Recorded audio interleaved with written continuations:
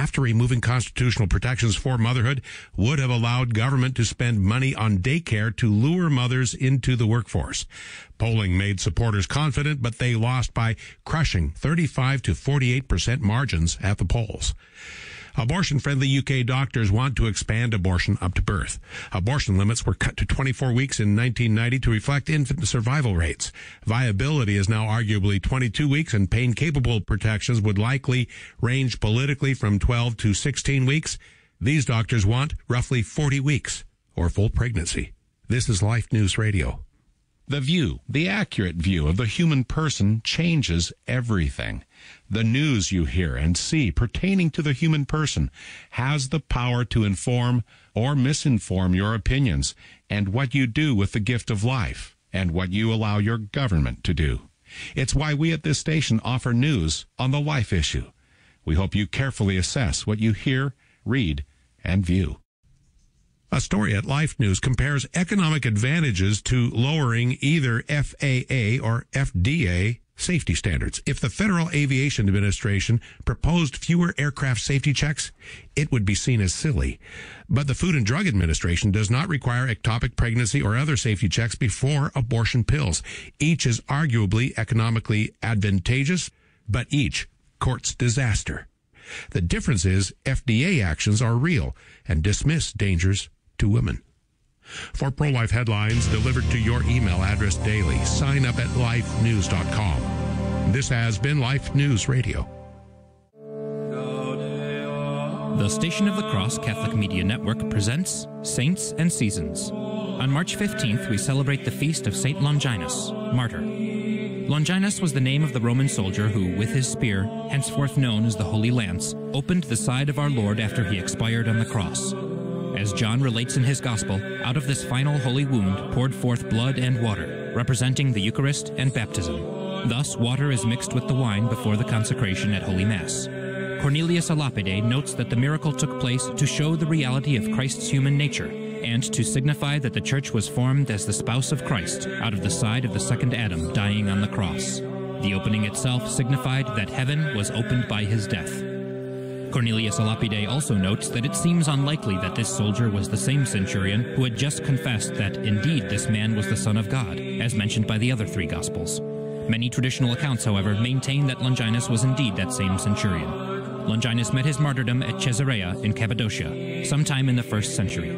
He is mentioned on October 16th in the East and in the modern calendar. Also celebrated on this day are Saint Aristobulus, one of the original disciples of Christ and a missionary to Britain, Saint Lucretia, Pope St. Zachary, St. Clement Mary Hofbauer, St. Louise de Marillac, and many other martyrs, confessors, and holy virgins. For more about the saints and seasons of the Catholic Church, visit thestationofthecross.com/saints and seasons. When Jesus arrives at the tomb of Lazarus, Mary, his sister, kneels before Jesus and says, "Lord, if you had been here, my brother would not have died." Jesus was friends with Lazarus and his sisters. When he sees her weeping, he is moved, and the Gospel tells us Jesus wept. Those two words are the shortest sentence in the Gospels. Jesus wept. We see the human side of Jesus joining in the sadness and loss of his close friends. Lazarus represents each one of us, and we too are called to come out of the tomb of sin and death. The story of Lazarus prefigures the resurrection of Jesus at Easter, but it also points to our baptism. As St. Paul says, we were buried with him by baptism into death, so that as Christ was raised from the dead by the glory of the Father, that we too might walk in newness of life. This is Matt Maloney for KnowTheFaith.net.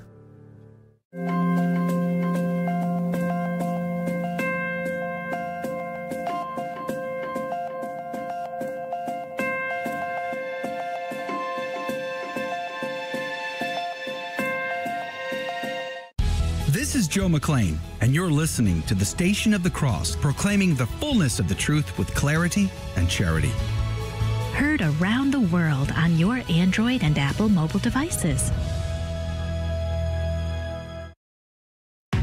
Go into the world and tell every man that you meet, there is a man on the cross. A Catholic take, What you need to know right now. A bold synthesis of inspiration and information. Keeping you up to date on the news and issues from a courageous Catholic perspective. A Catholic Take with Joe McClain starts now. Praise be to Jesus Christ. Welcome back to A Catholic Take, a bold synthesis of information and inspiration. I'm your host, Joe McClain. It's great to be on with you. Praise be to God. The apocalypse and the signs of the times. The end times, some would say. We're going to be having a conversation with Simón Delacre coming up at 30 past the hour. I've had him on the show in the past. I'm glad to have him back. We're going to be talking about his incredibly well-produced, really good quality end times documentary series. It's on the apocalypse. It's in Spanish, but he is releasing parts in English as well. We're going to have a conversation about what is this based on? Who is the priest whose interpretations he used to be the meat and the substance of his work on the apocalypse? That's coming up at 30 past the hour. Then we're going to have Sam McCarthy on the team. He's got an article out. What is a Christian nationalist anyway?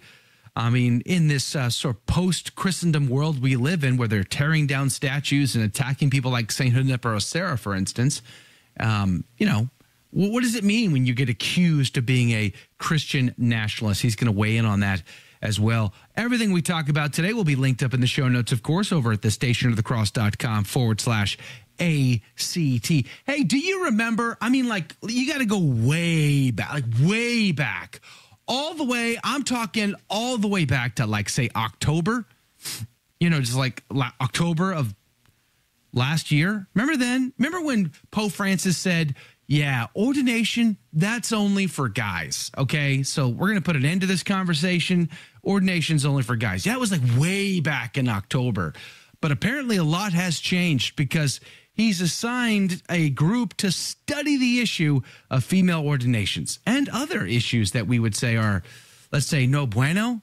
But we'll have maybe a part of that conversation in this hour as well. And I did it. I pulled the trigger. I went and saw Mother Cabrini last night with my wife, and I'll share my thoughts on the film with you at some point, probably in the after show, but nonetheless, a lot to get into today. Share us with a friend, but let's pray and let's get started. In the name of the Father, the Son, and the Holy Ghost, amen.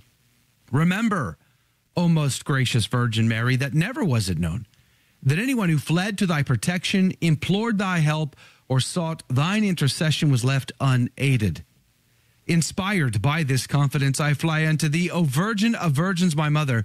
To thee do I come, before thee I stand sinful and sorrowful. O Mother of the Word incarnate, despise not my petitions, but in thy mercy hear and answer me. Amen. In the name of the Father, the Son, and the Holy Ghost, and now your saint of the day. Saint Longinus, pray for us. Longinus was the name of the Roman soldier who, with his spear, henceforth known as the Holy Lance, opened the side of our Lord after he expired on the cross. As John relates in his Gospel, out of this final holy wound poured forth blood and water, representing the Eucharist and baptism. Thus, water is mixed with the wine before the consecration at Holy Mass. Cornelius a Lapide notes that the miracle took place to show the reality of Christ's human nature, and to signify that the Church was formed as the spouse of Christ out of the side of the second Adam dying on the cross. The opening itself signified that heaven was opened by his death. Cornelius a Lapide also notes that it seems unlikely that this soldier was the same centurion who had just confessed that indeed this man was the Son of God, as mentioned by the other three Gospels. Many traditional accounts, however, maintain that Longinus was indeed that same centurion. Longinus met his martyrdom at Caesarea in Cappadocia, sometime in the 1st century. He is mentioned on October 16th in the East and in the modern calendar. For more about this day and others in the Church's calendar, visit thestationofthecross.com/saints and seasons. Saint Longinus, pray for us. And now your headline news. Just the News reports Schumer criticizes Netanyahu leadership amid war on Hamas, calls for Israel to hold elections. Senate Majority Leader Chuck Schumer on Thursday criticized Israeli Prime Minister Benjamin Netanyahu's handling of his country's war on Hamas and called for Israel to hold elections. Schumer said elections are the only way to allow for a healthy and open decision-making process about the future of Israel. Israel has been operating under an emergency unity government, a coalition that includes members of Netanyahu's opposition, since shortly after the October the 7th attack by Hamas. And Catholic News Agency is reporting the Diocese of Buffalo announces sale of headquarters to pay sex abuse victims. The Diocese of Buffalo, New York, has announced the sale of its headquarters in downtown Buffalo nearly 4 years after it declared bankruptcy amid hundreds of sexual abuse lawsuits filed against it.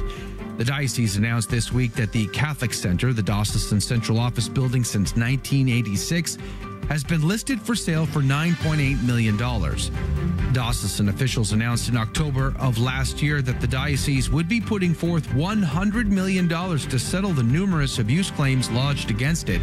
Some of those funds would come from the sale of the Buffalo headquarters, as well as the former Christ the King Seminary campus in East Aurora, about 20 miles just outside of the city. Ground News is reporting at least 3 killed after a tornado touches down in northeastern Indiana. Let's pray for their repose and the recovery of so much damage. And the Vatican is reporting Pope says, quote, "I'm not considering resigning, but would be a Bishop Emeritus of Rome if I did." In an autobiography hitting the bookshelves on March the 19th, the Pope clarified that were he to resign, he would not choose to be called Pope Emeritus, but simply Pope Emeritus of Rome, or Bishop Emeritus of Rome, rather.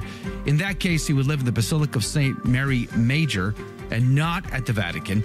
The Pope clarified that the possible scenario in case of his resignation, but he does emphasize that this is a, quote, distant hypothesis.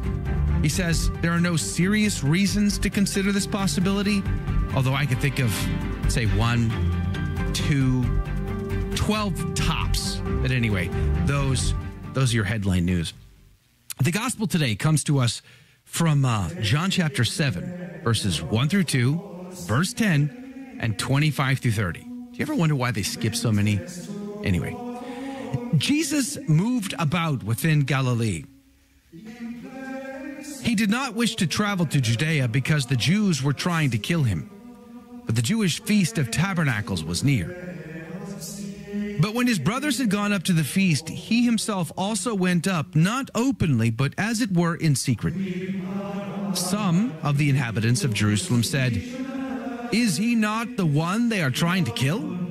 And look, he is speaking openly, and they say nothing to him. Could the authorities have realized that he is the Christ? But we know where he is from. When the Christ comes, no one will know where he is from." So Jesus cried out in the temple area as he was teaching and said, "You know me, and also you know where I am from. Yet I did not come on my own, but the one who sent me, whom you do not know, is true. I know him because I am from him, and he sent me." So they tried to arrest him, but no one laid a hand upon him because his hour had not yet come. The Gospel of the Lord.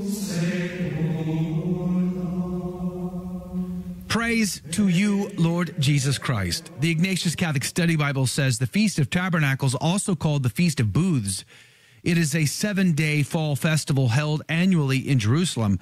The Feast of Tabernacles commemorates both the completion of the autumn harvest and Yahweh's provisions for Israel during the Exodus journey through the wilderness. Throughout the week, Jewish pilgrims dwelled in small huts made from tree branches called booths. 2 liturgical ceremonies from this feast hang as a backdrop behind Jesus' teaching in chapters 7 and 8. 1, each morning, Levitical priests drew water from the pool of Siloam and in the southern quarter of Jerusalem, carried it in procession to the temple and poured it out as a libation next to the altar of sacrifice. This is connected with Jesus' teaching about water in chapter 7, verses 37 through 39. Number 2, giant candelabras burned in the sanctuary of the court of women that illuminated the temple courts. At the same time, dancers with flaming torches processed through the temple amid singing and music. This is linked with Jesus' teaching about light in chapter 8, verse 12, which I'm sure you can see very similar scenes like that in many parishes across the world right now. Anyway, the great commentary of Cornelius a Lapide would say, when he had said these words, Christ appears not to have taken the straight road through Samaria, but to have crossed the Jordan and after dismissing the multitudes, to have gone up to Jerusalem with a few of his favored disciples in secret. St. Chrysostom says that on the feast day, they were always disposed to murder, and they endeavored to catch him on feast days. And good grief, I haven't slept last night, so let's just say saying people's names is going to be difficult for me today. At any rate, admirable work for feast days in making them occasions for murder, quotes Cornelius, and that on the very day they ought to have been searching for Christ in order to believe on him, they were aiming only at his death. That is such an unsettling thought, that on these feast days, they were aiming to capture and to kill him. Why is that? Well, because he made himself equal to God. And on the feast days, especially these particular feast days, like Tabernacles, for instance, they all the males had to come to Jerusalem. And so they knew he would be there. And yet he was. And yet he was. In spite of the fact that they wanted to kill him, he still showed and he still preached. And he still made himself equal to God. Let's let that sink in today. He is God. Therefore, everything he says has to have an impact on our life. I think this is the great takeaway from these passages this week. He's God. So how does that change your life and the decisions you make? Let's meditate on that. Coming up after the break, Sam McCarthy's on the team. Don't go anywhere. A lot more is coming up next. We'll be right back.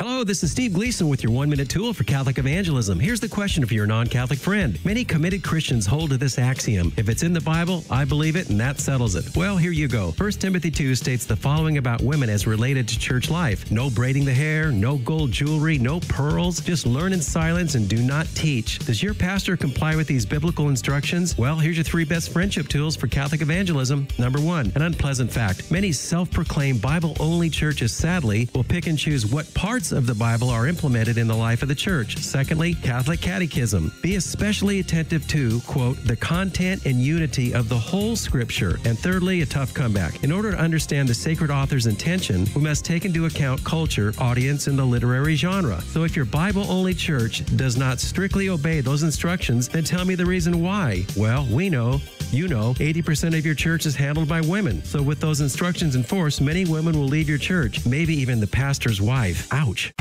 Atheists claim they don't need God to be a good person, implying God's not relevant to morality. But is this true? Well, atheists can be good in the sense of knowing behaviors that respect the goods of human nature and living accordingly. St. Paul acknowledges this natural moral law in Romans chapter 2. But this doesn't mean God is irrelevant when it comes to morality. And here's the reason. Besides God's grace being necessary to live the moral law perfectly and merit heaven, God is necessary for the law to be morally binding.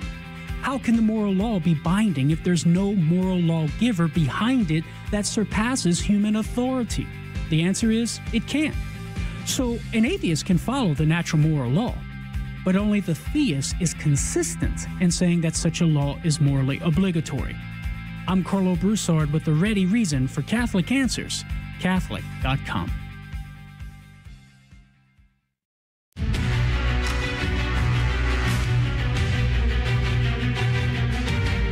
Praise be to Jesus Christ. Welcome back to A Catholic Take, a bold synthesis of information and inspiration. I'm your host, Joe McClain. It is great to be on with you. Coming up at 30 past the hour, Simón Delacre is going to be on the team. We're going to be talking about his documentary film on the apocalypse, the end times, the signs of the times. Boy, are we in them.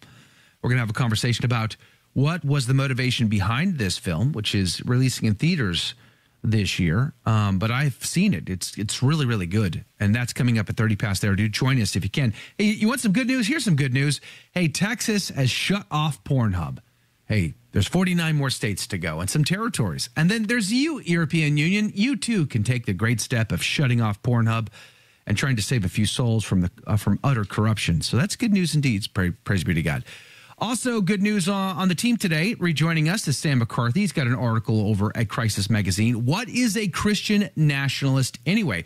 In a day and an era, talk about the signs of the times where we live in a post-Christendom, a post-Christian era where people like Hanipa Osera, who walked thousands and thousands of miles with a limp defending Native American populations against, corrupt conquistador soldiers. Nonetheless, his statue gets torn down, but others, the wokeism gets to stay. Sam McCarthy, welcome to the team. Thanks for being on the show again today. I enjoyed your article. What is a Christian nationalist? Anyway, let's start with that. Let's define terms. So what is a Christian nationalist? Well, thanks for having me on the show, Joe. It's really good to be talking to you again. I think that Christian nationalists, there's different people will offer their different definitions.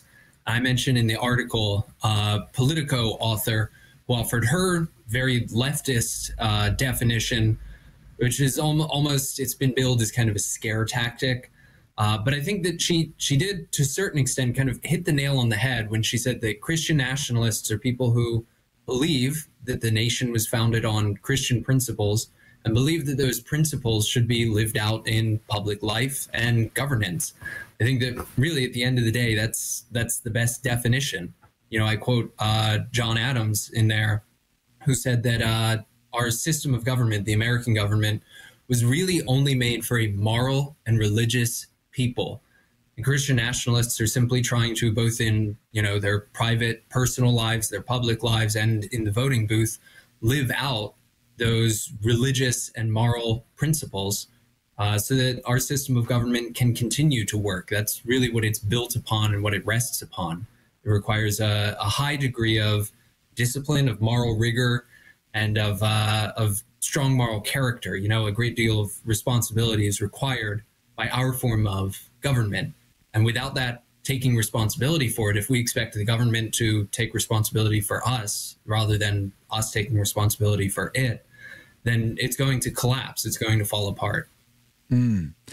It's fascinating to me, just talking about John Adams and the founding fathers of America, as they become more ingrained in my Catholic faith, I feel a little bit more separated from George Washington, John Adams, and Thomas Jefferson, and all the rest. They were deists for the most part. John Adams himself, basically, he was a deist.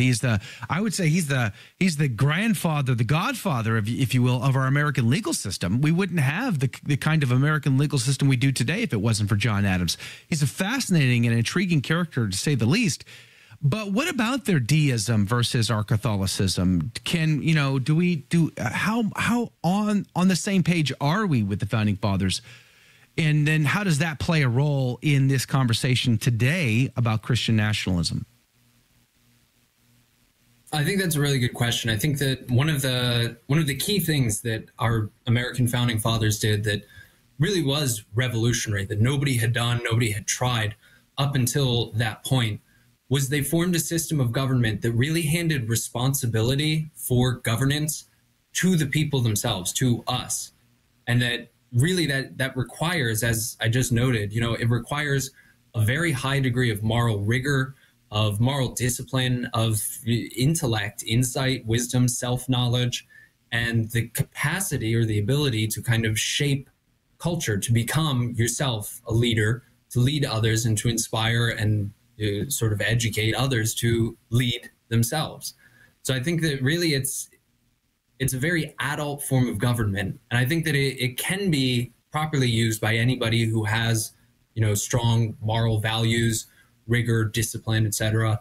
For example, Catholics, we're kind of, I don't want to say we have a monopoly on moral discipline and rigor, with asceticism and our scapulars and hair shirts and such.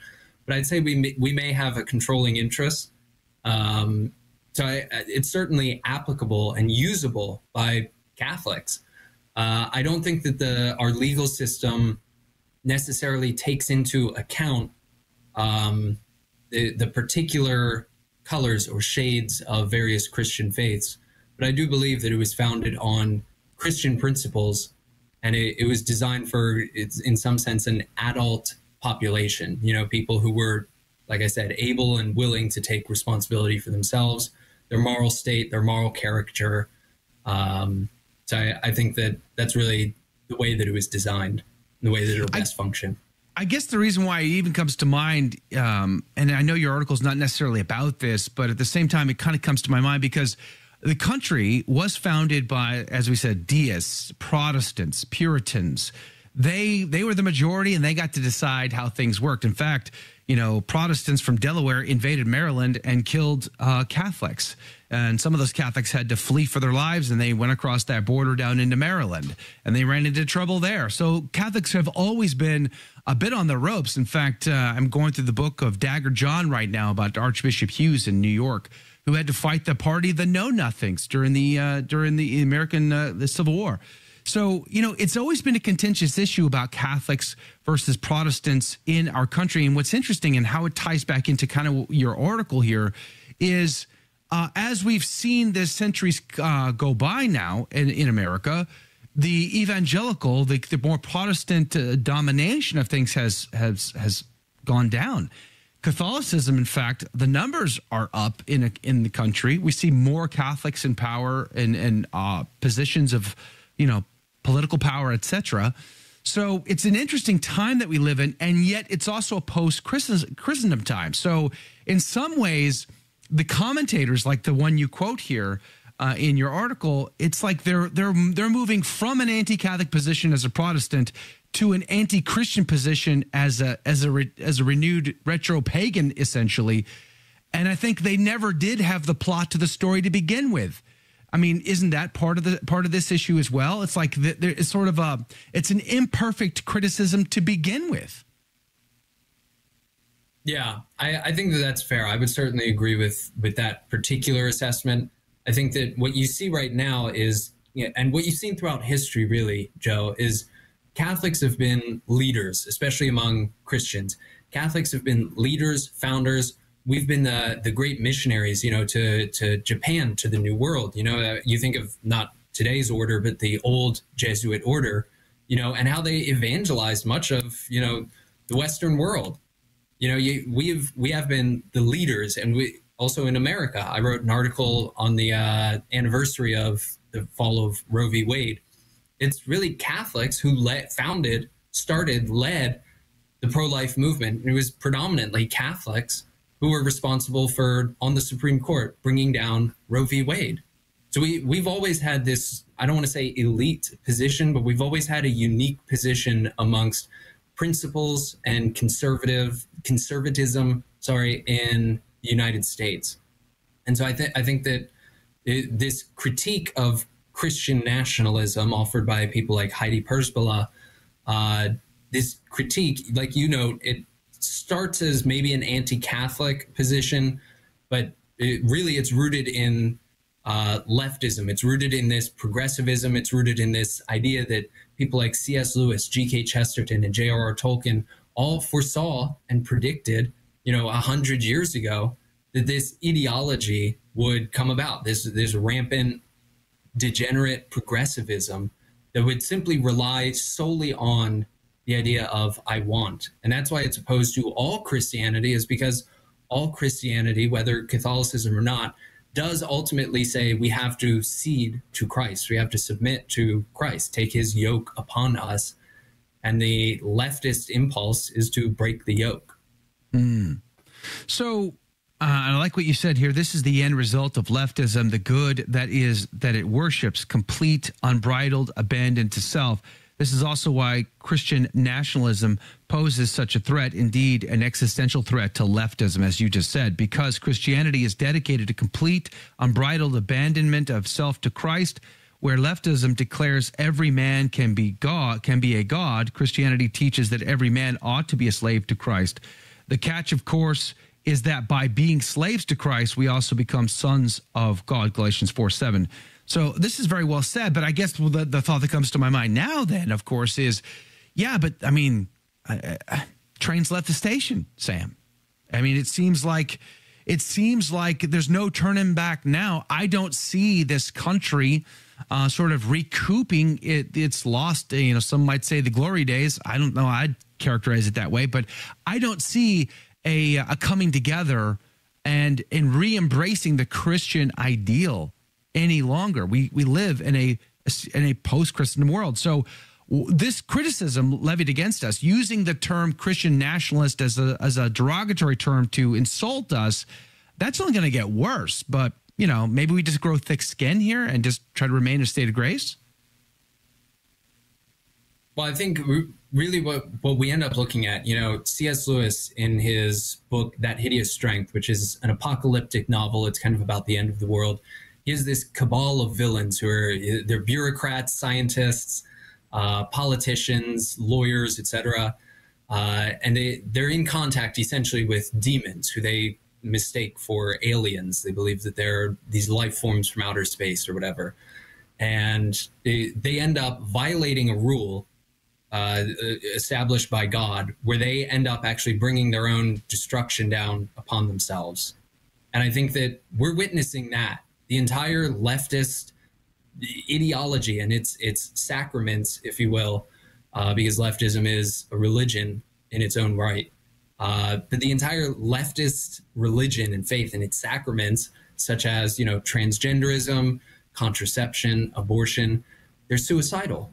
Whereas the Christian faith promotes and integralizes family, recognizes and upholds the good of family. So in the end, as desperate and hopeless as things seem, in a few generations, there's going to be fewer and fewer of them. Sterilized people can't reproduce. They can groom, but they can't reproduce. We can reproduce in tremendous numbers. So I think that there is great hope in that regard. Charles Colomb said on X just this morning, he says, the problem with vandalizing statues and artworks is that the vandalizers do so presuming that there will be no response in kind. They had better hope they are right. Of course, such a response unravels the social fabric further, but that is the fault of the authorities. And I guess to the victor go the spoils. So as that pendulum swings, goes around, comes around. I think there's something to that, too. Hey, Sam McCarthy, I enjoyed your article. Thank you for sharing it with us and having a conversation today. What is a Christian nationalist anyway? It's over at crisismagazine.com. We're going to link to it in the show notes for you over at thestationofthecross.com/ACT. Producer Jake will get the show notes up at the top of the hour. Sam McCarthy, God bless you. God love you. Look forward to having you back soon. Thanks, Joe. Thanks for having me on. Coming up after the break, more breaking news and stories, and then let's talk about the apocalypse, the sign of the times. We're living in them. We're seeing it. I think so anyway. We'll get your take and more coming up next. We'll be right back.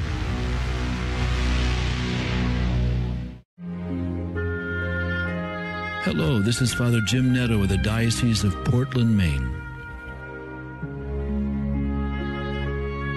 In Krakow, Poland on the 2nd of June, 1938, the Lord Jesus himself directed a young Polish Sister of Mercy on a 3-day retreat. Sister Faustina painstakingly recorded Christ's instructions in her diary, that is, a mystical manual on prayer and divine mercy. These instructions became Faustina's weapon in fighting the good fight. Jesus began, "My daughter, I want to teach you about spiritual warfare." Secret number 12. If someone causes you trouble, think of what good you can do for the person who caused you to suffer. In this secret, Jesus reminds us that being a vessel of divine mercy is a weapon for good and for defeating evil. The devil is about hatred, rage, revenge, and unforgiveness. Others have hurt us at different times. What good can we do in return? Returning a blessing breaks curses. We must not allow charity to suffer as a result of what others have done to us. Penance is, in any case, to be judged more by what it gains than what it renounces. If Christ is the way, we Christians are on the way. We are followers, moreover, in cross-bearing. We come behind him. Identification with Christ's passion is an idea that the mind can grasp. Thus, in the wounds others place upon us, we can find our trust for eternal life. Our wounds can become our merits. The identification is with Christ and his cross. May we always take advantage of the crosses sent to us, and from them may we bring light into darkness, and ultimately life into death.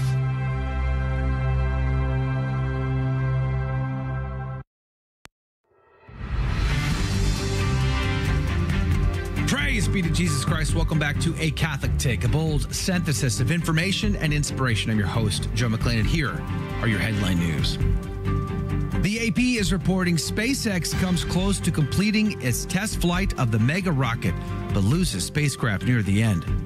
The nearly 400-foot Starship, the biggest and most powerful rocket ever built, reached an altitude of about 145 miles yesterday. But 49 minutes into the flight, with just 15 minutes to go, all contact was lost, and the spacecraft presumably broke apart. 2 test flights last year both ended in explosions just minutes after liftoff. But by surviving for close to 50 minutes this time, yesterday's effort was considered a win by Elon Musk and NASA. The agency is counting on the Starship to take astronauts to the moon in just a few years. Breitbart reports Commission agrees to creation of database to trace all guns in the European Union. A commission drawn from the European Parliament and Council has agreed on the creation of a database to track millions of guns believed to be in civil hands across the European Union. Upwards of 35 million firearms are believed to be privately held, and tracking those guns is being presented as a way of fighting gang violence and terrorism. The database follows a 2022 move to switch from paper records in gun stores to electronic records, the latter of which can now be rolled into a centralized list. 35 million guns. Come to Texas. We got more than that. The French president, Macron, is he's also doubling down on whether or not to send troops to the Ukraine.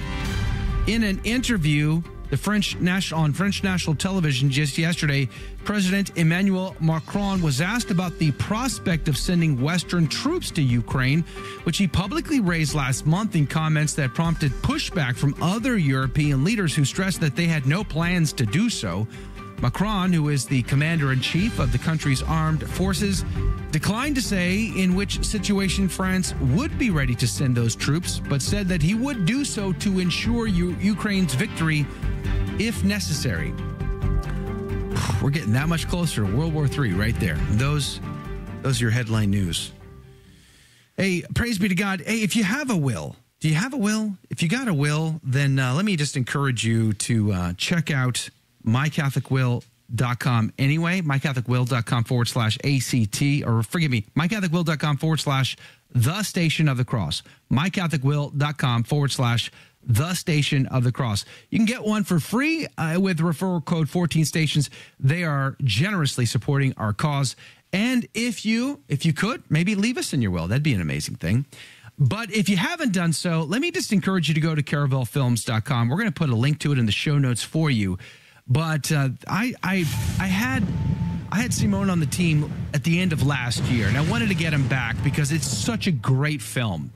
It is in Spanish, but he's been releasing parts in English as well, and there are English subtitles, and it is definitely worth your time. The quality is so very good. And it goes through the entire book of the Apocalypse and provides not just a sort of a blow-by-blow, but it actually does some interpretation as well. And it is, again, super high quality. So let me just encourage you to go to caravelfilms.com. But Simón Delacre joins us now from Caravel. Good morning to you, Simón. Thank you for your time today. Good morning, Joe. Thank you for inviting me again to your show. Appreciate having you on the team. Let's talk about your film again. And take us through this because, again, just the quality is so very good. And, you know, as an English speaker, I can get past the fact that it's not in English and I can read subtitles. I think it's easy because the rest of it is just so gripping and engaging and so well done. So when did you film this? When did you produce this? What motivated you to do that? Well, I was a big fan of Hollywood apocalyptic movies, like Zombie Apocalypse and the meteor that was going to destroy the earth, that kind of movie. I was a big fan of them when I was younger, not that old. Yeah. But just because that I was very curious as a Catholic, what did the real apocalypse say? but I think it was more like insane curiosity. So I went to the book of Apocalypse, I read it, and it was very bizarre for me. I didn't understand much, too many symbols. I didn't know how to interpret them. So I left it aside and forgot about it. And then I found out of a writer in Argentina I didn't know, who was called Leonardo Castellani, who was a priest. He was a journalist also, and he was also a doctor in theology and philosophy. And he studied all his life the Apocalypse, and he wrote a book about the Apocalypse, the interpretation of the Apocalypse in the light of tradition. He gathered all he could read all his life from the fathers of the church to his days, and he wrote this book that embraces all that and puts it all in order and cleans it up from heretic views about it. And because he read everything, he also read Protestant books about it, and what the Protestants said about the Apocalypse. And he made like a cleanup of all that and made this book that is called The Apocalypse of St. John. And when I read it, I was shocked by how current it was, and how it applied to us, to our day. So I started to be more interested in the real apocalypse than the Hollywood apocalypse. And that way came the idea of making a film about it. I study film at film school here in Argentina. But I never practiced it. I never practiced it because as a Catholic, the ambience there and the world of cinema in Argentina is very bad and corrupted. And there's nothing you can do if you don't do it by yourself. You'll end up in a bad place probably. So I never practiced it. And when the COVID-19 came up and the lockdowns, I lost my job. I had a lot of time in my hands. So I started this project that I was caressing for a long time. And that's how it started. And we filmed it here in Argentina during lockdowns, most of it. And we've been filming for the last 3 years. And thanks God, it started as a YouTube series, but it turned out into a movie, and it is releasing in theaters this year soon. That's exciting. So praise be to God. Congratulations. Thank you. We're working on having also an English version. Yeah, I was going to ask that question. Without not only subtitles. Is it going to be possible to see a theatrical release in the United States for the film, even on a limited run? Well, we are working on that for the Spanish version. In the United States, you have the Spanish public and the English public. They work like in a parallel way, and we can release in Spanish, and then if we manage to have a good version in English, release in English. Also, we need a lot of support from Americans to start knowing the project, and in Spanish it's easier because we do have a lot of support from big influencers, big unknown priests, good priests, and also bishops. We even have the support from Bishop Schneider. I don't know if you saw on the web. We have a video of Bishop Schneider who knows about the film, and he recommends it. But we still need support from big weights there in America because maybe we could get the theaters, but we then have to fill them. So that's the hard part. The theaters and you don't fill them, you end up losing a lot of money that we don't have. So we're working on that. Now, just I think was it yesterday, the day before, we marked 11 years of the current Pope, who's from Argentina, Pope Francis. And I got to be honest with you, it's not been in a good 11 years for Holy Mother Church in many ways, and that's kind of sad to say for our first Argentinian pontiff. But I don't know how you feel about it. But I guess my bigger point is there are many Catholics today who are asking themselves, are we looking at the end times? Are we in these last days? Will we see the second coming of Christ soon? 3 days of darkness and the great chastisement and the enlightenment. I mean, Catholics are asking these questions. They're seeing Fiducia Supplicans alone has created a worldwide pushback. I mean, bishops and priests and faithful all over the planet. The Coptics are like, we don't want to even talk to the Vatican right now because of Fiducia Supplicans alone. And Pope Francis, he doubles and triples down on a lot of these things, and it's created such a firestorm. We see the world around us not becoming more holy, not becoming more virtuous, not embracing the Catholic faith. We see quite the opposite, actually. I just talked to the last guest about a post-Christendom era. So in your work, and especially with Father Leonardo Castianelli, what was the sense of the timing of these end times events? Do you personally believe that we are near the end? And what did Father Leonardo believe? Well, let me start with Father Leonardo Castellani, who wrote the book in the 1960s, and he believed we were really close in that time. He could see modernism in the church and in the Jesuits. He was a Jesuit, and he was really very hard persecuted for criticizing and calling off modernism inside the church. And he was even suspended as a priest for 10 years. Wow! For that reason, and he was. I think I told you last time, he was even locked into a madhouse for several years until he escaped. Wow. He was very persecuted, and that from the Jesuits. So it doesn't surprise us that the current Pope is a Jesuit also. So he was denouncing this from the Jesuits since 1960 or before even. Wow.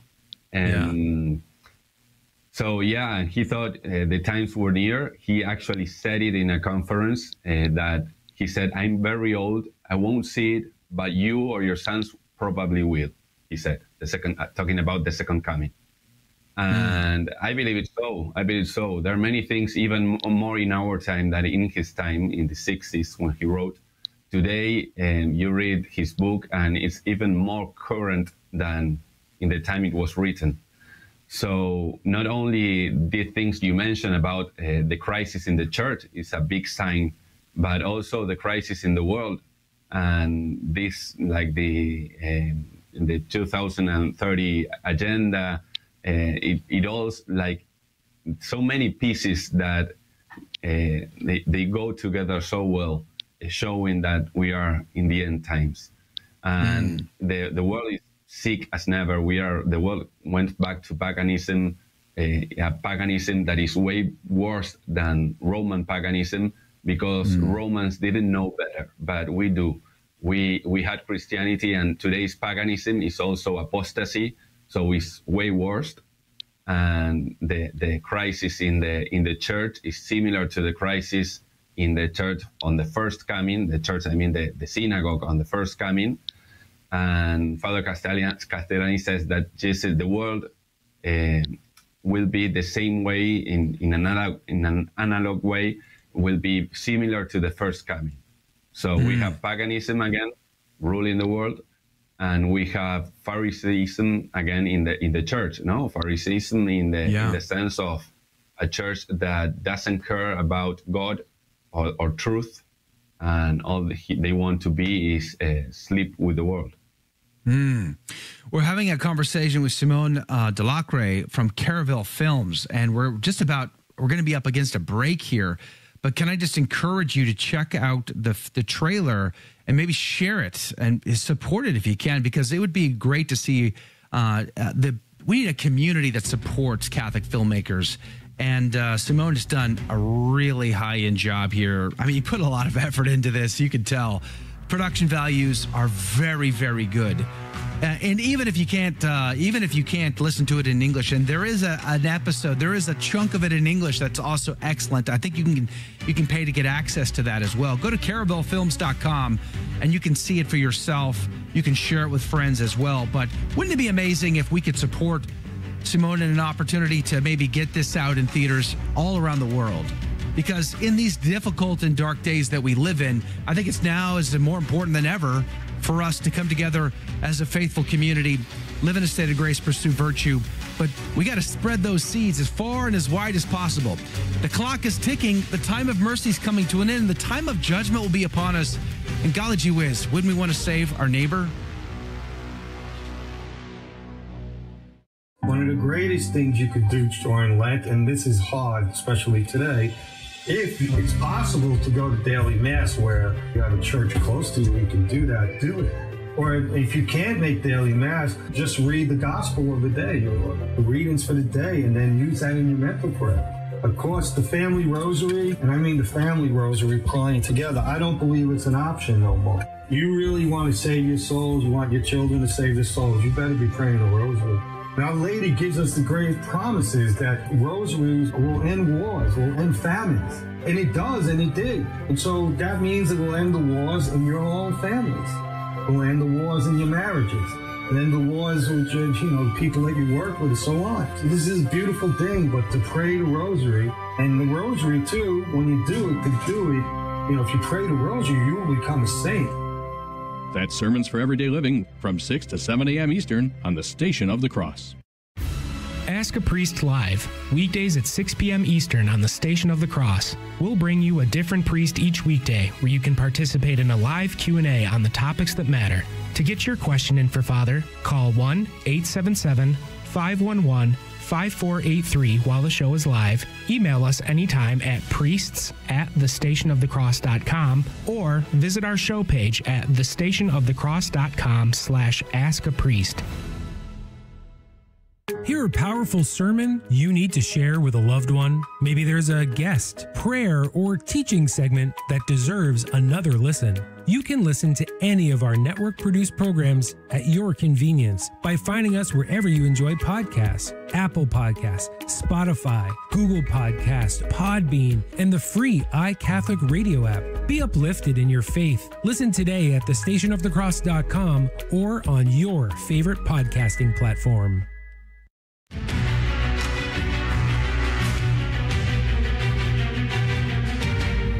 Praise be to Jesus Christ. Welcome back to A Catholic Take, a bold synthesis of information and inspiration. I'm your host, Joe McClain.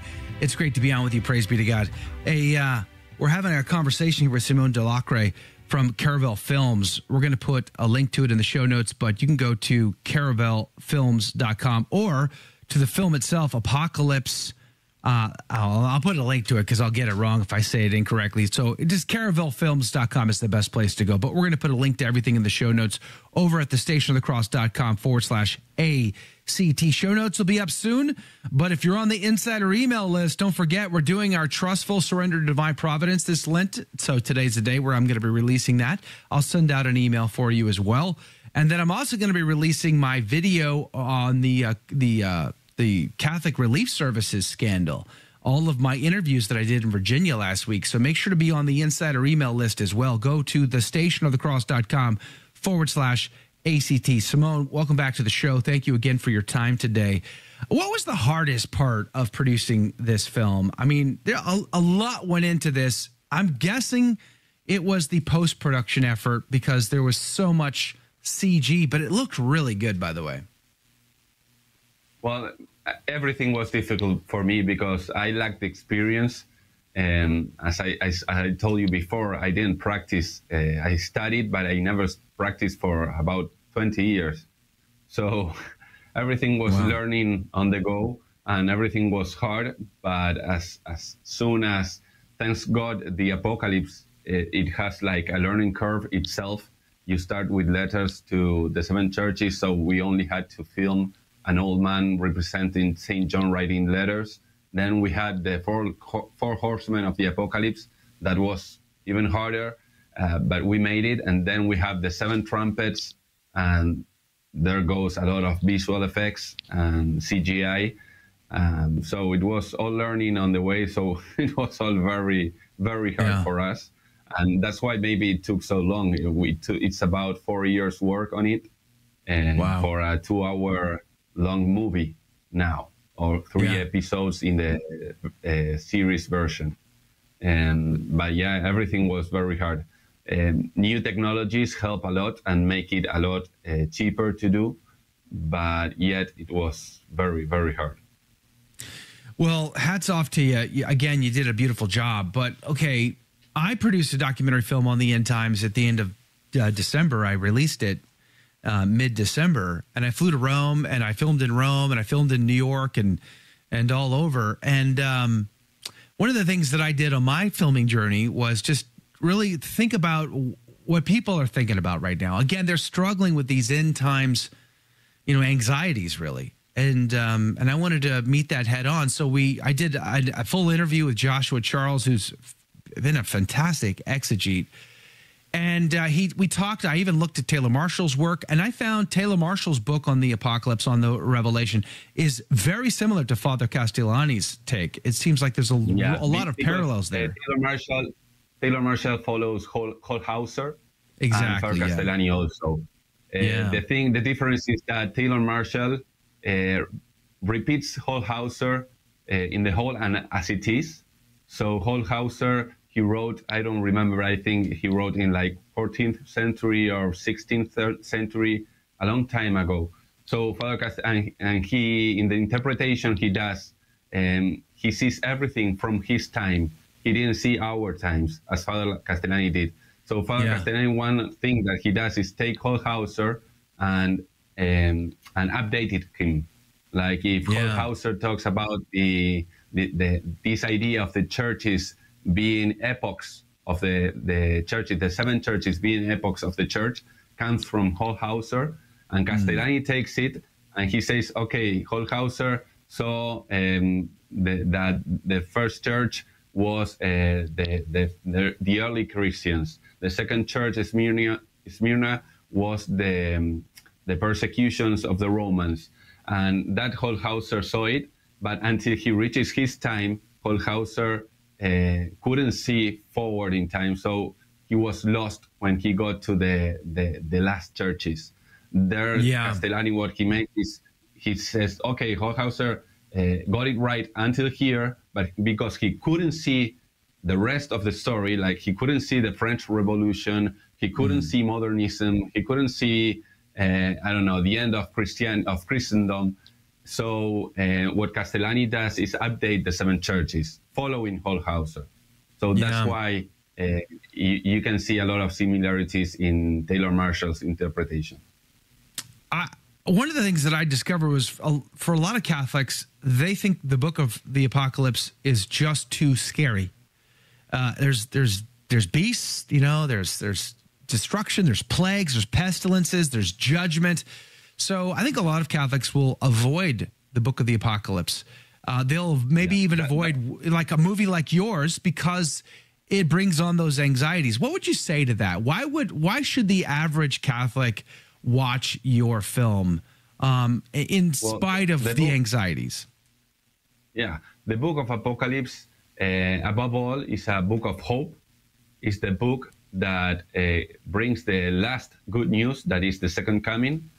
Also, it's the only book in the Bible, that has a blessing for the one who reads it. It's actually the book of Revelation starts, blessed those who read and hear the prophecy from this book.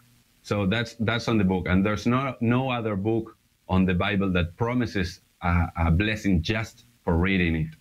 So I think everyone should read it. And all these calamities we see on the book of Revelation, they are there. That's true. It has its scary part, if you will. But everything is targeting the second coming. So everything bad you may read or scary you may read on the book of Revelation, it's always going to the second coming, and it's always having that happy ending. Yeah. So I think no one should be scared of it. And most of the scary parts are for sinners, and they are like warnings for sinners, and not for all people.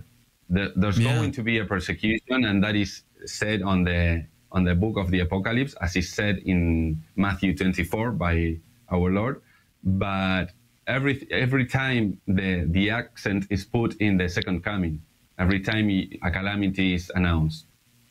We're going to run out of time here very quickly. What do you think? How much do you need in order to like get the English version done, and then what would it take to get that released in the United States? Like, what is the need? What can people help you with? Well, for starters, we need to dub it properly, and that costs some money. Then we have to produce. We only have half of the Book of the Apocalypse, and we have to produce the other half of the second part movie, and that is $1,008,000. Wow. 1,008,000. Yeah. Wow. Yeah. The second part has a lot of CGI, and we get into a kind of CGI that I won't be able to do as I've been doing now, like on the go and learning as I do. We have the visions of the dragon of 7 heads and the beast of 7 heads, the beast from earth.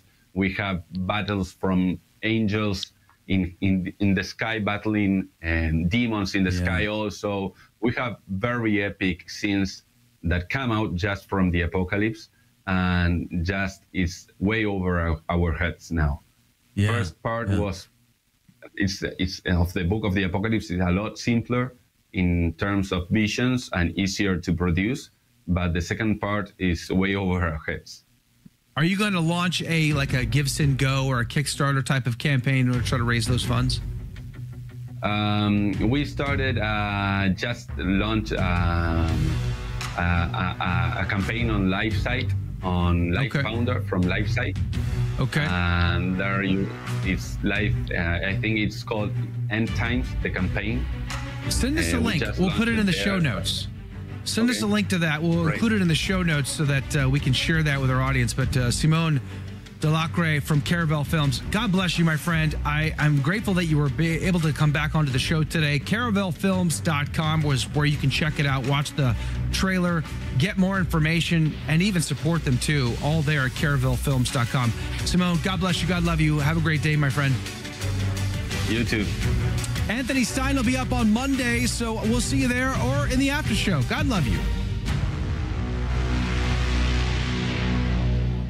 So what did you think of today's show? Let's discuss that right now in the after show. Your take on the after take. Comment, interact live with me and the team.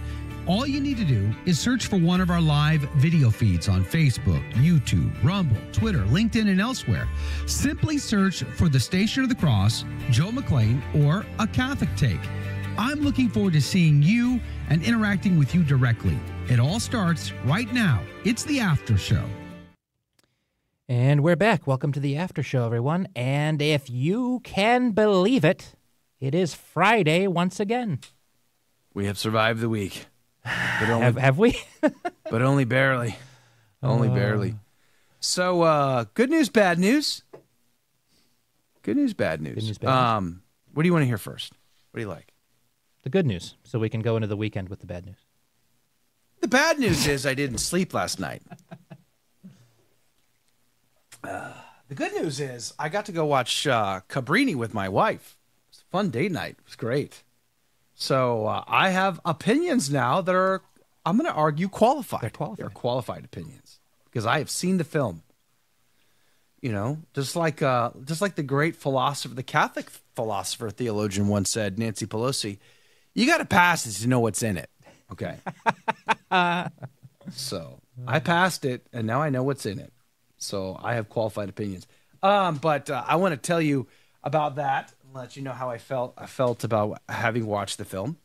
But I didn't sleep at all last night because I have allergies, and surviving the show, I'm surprised I didn't do worse. I'm going to be honest with you. I thought for sure that's going to be a little bit more bumpy of a ride. You remember this? Did you guys see that video of like those airplanes doing 800 miles an hour? They got caught in some crazy jet stream insanity, and they were like, doing 800 miles an hour. Everybody's like freaking out. I thought like it was going to be like that. It wasn't as bad as I thought, though. Hey, Laura L., good morning to you. Karen Indy Bashaw. Trad Jack Burton, Tweed in tow, is on the team today. Mike K., Jen Nugent, James 16897, good morning to you. Glad to see you here. Paul, our friend from Buffalo, is on the team. Damon, of course, glad to see you here. Eileen, good morning to you. Karen, Andy Bashaw, glad to see you guys here. Thanks for chatting it up with us this morning on the back end. Hopefully you guys are having a great day today. I see Master Baker's in the house. Good morning to you.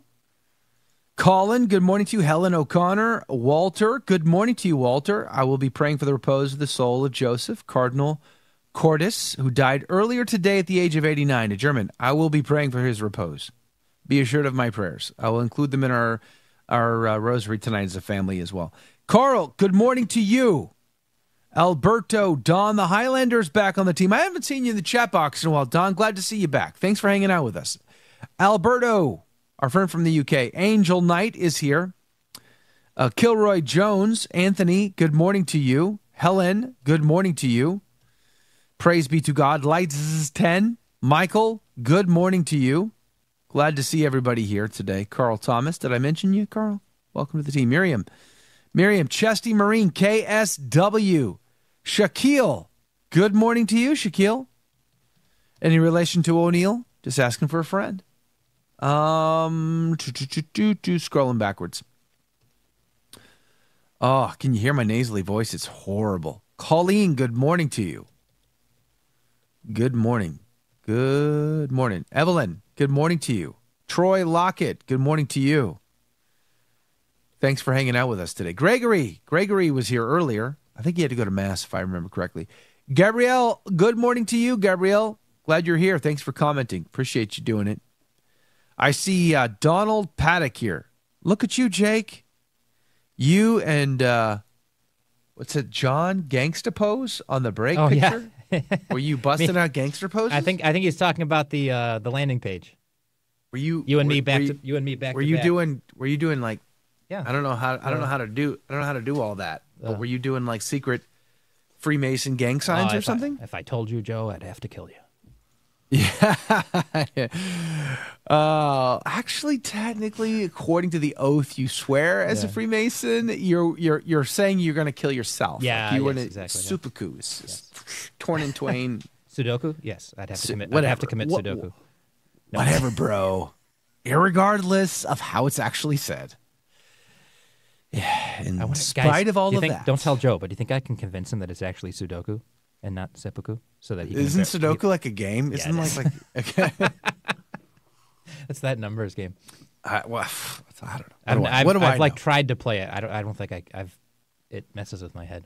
I like crosswords. I don't like crosswords. I'm not smart enough for that stuff. Good grief! Like Scrabble, useless trivia. Useless trivia. Like that's. I don't even know how to spell. That's all that's in my brain. So. Patty, good morning to you. Lori, good morning to you. Praise be to God. Glad you guys are here today. Thanks for doing it. Jane wants some recommendations. All right, it's your turn. Do you have recommendations for Jane? Jane says, any good books on Charles Borromeo? Just watched a YouTube video of a priest that mentions him while talking about priests and bishops no longer teaching the faith. Charles Borromeo is what the kids call a Chad, an Uber Chad. Can we say Uber Chad?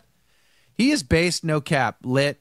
I got to get a dictionary with all the current terms because the ones I'm using are at least 5 years old now. So they're probably totally out of date.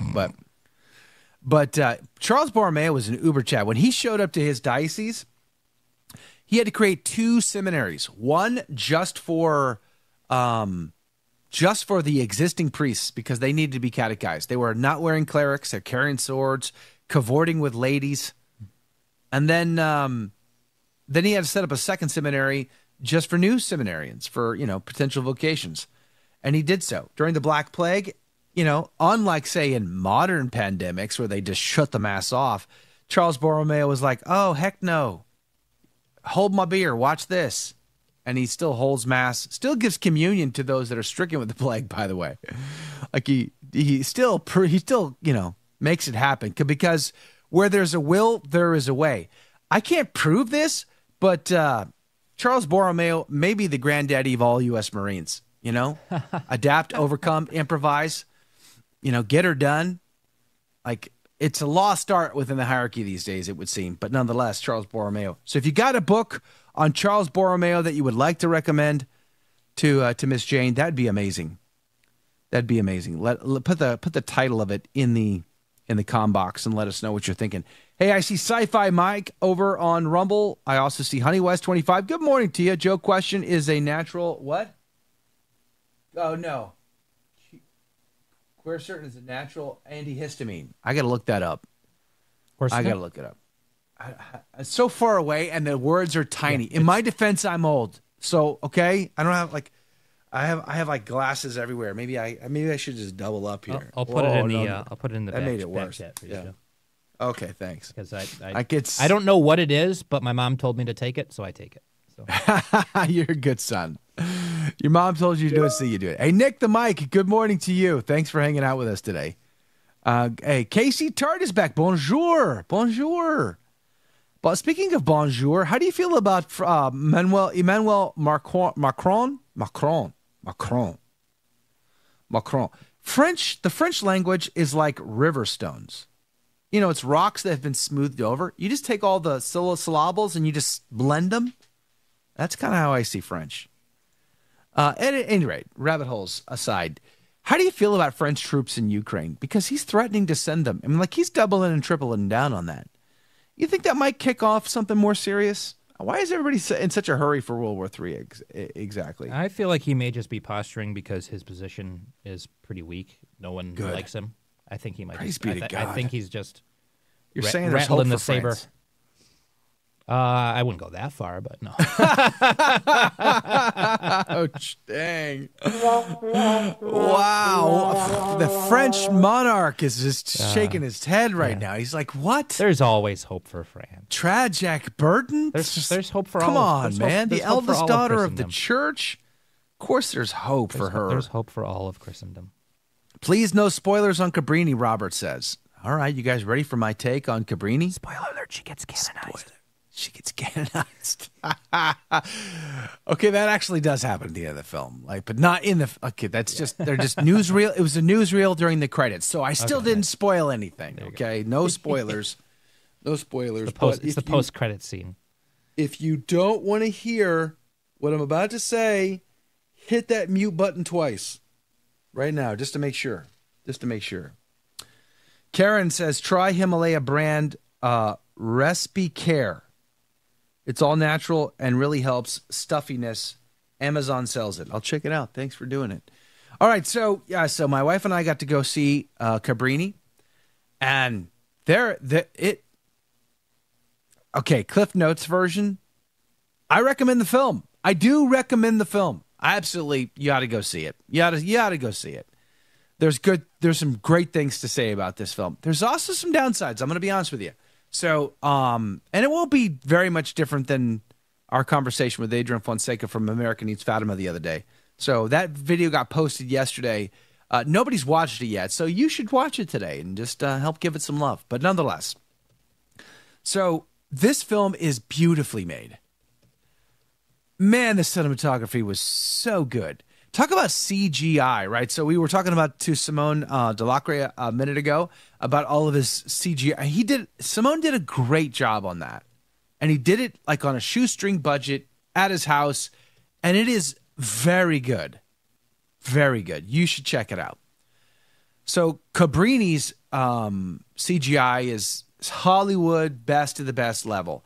They recreated New York in computer, and you believe it. They filmed the practicals in, of all places, Buffalo, New York, right in the backyard. In fact, Trad Jack Burton's sister was a part of the production staff. Mm-hmm. We interviewed her last year about her experience on set, which had to have been an incredibly cool experience to be on the set of a Hollywood film. So the cinematography, fantastic, beautiful. And Adrian said it well. Every frame is a painting. It is, you want to pause, you want to take it in. The light, I pay attention to how light is used. Mm-hmm. In fact, there's a guy called the Wandering DP. He's got a YouTube channel, and 99.9999% of everything he ever talks about is all about light. How to light a scene, how to light characters, how to light film, how to light commercials, and he'll analyze movies, he'll analyze commercials based on light. Man, Alejandro, whoever your grip was, whoever your cinematographer was, I mean, you just fantastic, so good. From a visual perspective, this movie's beautiful. From an acting perspective, the movie is fantastic. You know, the key actors are, I mean, the lady who plays Cabrini is great. She did a fantastic job in acting. I mean, you believe it. You believe you're there. Reality is suspended, and you believe you are watching this woman go through these things. She did a great job in acting. And of course, having some heavy hitters like Lithgow on the team really helps that, right? There's some supporting roles that are maybe not as good of acting, but the lady who plays Victoria, who is the prostitute in the film, an excellent actor as well. Great job. So the acting is great. The film is beautiful. Sound design was wonderful. The storytelling itself is incredible. It's good. It's very good. The storytelling is very good. So from all of those perspectives, this is an excellent film. But Joe, it's not Catholic enough. Okay, you know how much pushback I got for criticizing Father Stu? I got a lot of pushback for criticizing Father Stu because I didn't like all the F-bombs. Yeah, right. You know? I didn't like the language. I just didn't. But Joe, it's a good Catholic film. Yeah. It's about a priest. It must be Catholic.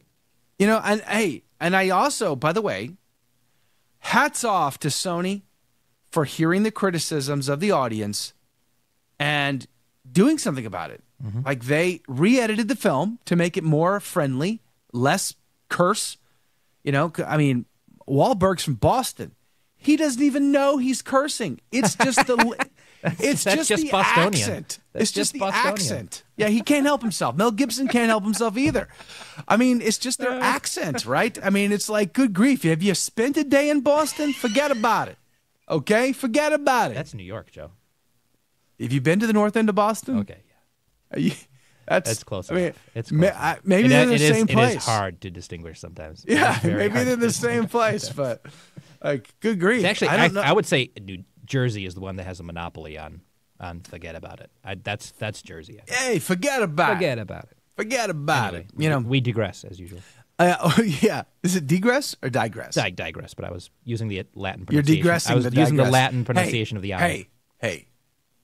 Irregardless of your pronunciation of digression, but not anyway. Digressum nobis. I don't know. All right. So what was I saying? Okay. So listen. Okay. Mark Wahlberg and his South Boston accent aside, tons of Catholics would go watch that and have no problem with it.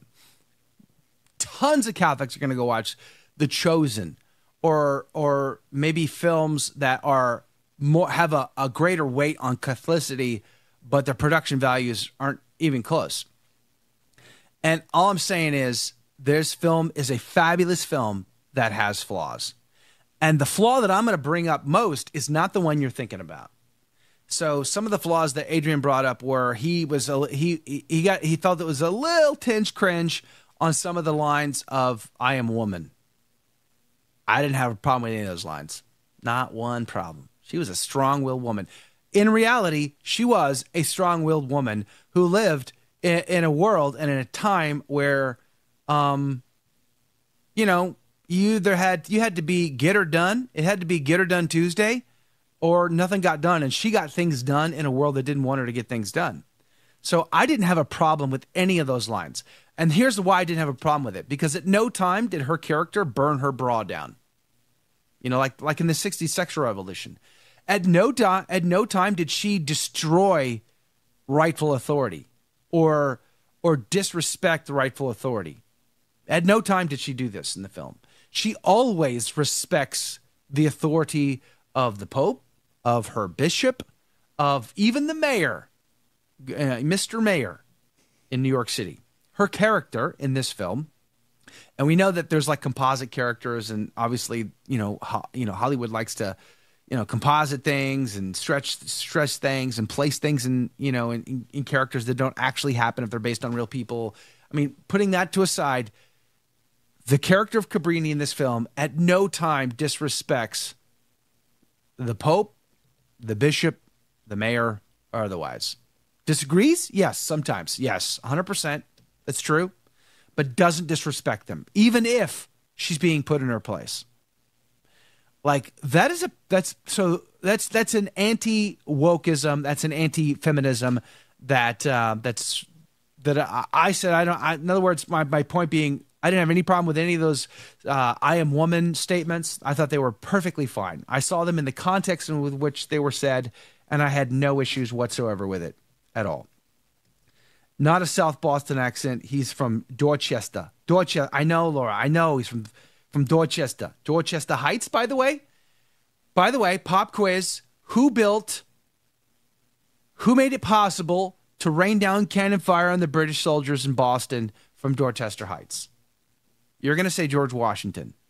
That's actually not true. Let's see who gets the right answer. Try Jack Burton. Do you know? Who's the guy who's responsible for making that happen under the command of General George Washington? And if I'm not mistaken, he was a Catholic. I'm casting my mind back. Mm-hmm. Luke Skywalker, says Colin. We all know Luke is a lost cause. Getting drunk on cow milk on some strange island off the coast of Ireland. And like the other Irish, he's become pagan. So let's just move on.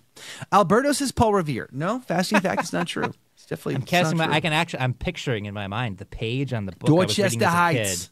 kid, the section about Dorchester Heights. I'm trying to remember Such what a his cool name story, was. though. Yeah, it is. I'm trying to remember his name.